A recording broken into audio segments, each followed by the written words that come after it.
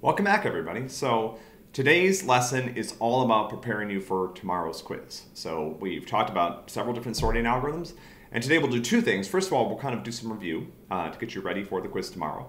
But we'll also talk a little bit about how you actually sort things in Java, right? So we've been using sorting as an exercise, as an algorithm that provides us with a fun chance to practice what we've learned throughout the semester and to solve a real problem and to look at some interesting algorithmic trade-offs. But when you're going to sort stuff in real life, you're not going to write your own algorithm. So we'll talk a little bit about how to do this for real if you actually need to sort something in Java.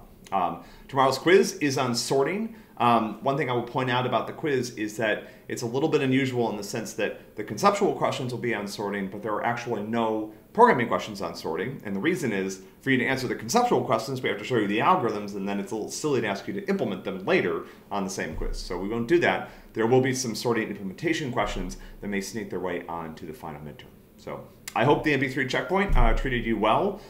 This week we have lessons throughout the week, all the way through Friday. Although Friday's lesson is a little bit of bonus content. In fact, on some level, everything starting from around Wednesday is really bonus content this week, since we've hit the end of the semester, and our goal, once we get past this quiz, is really to be on preparing you for the final midterm and getting you done with the MP. So good luck wrapping up MP3. Good luck on tomorrow's quiz. I hope you had a great weekend. I will see you again tomorrow.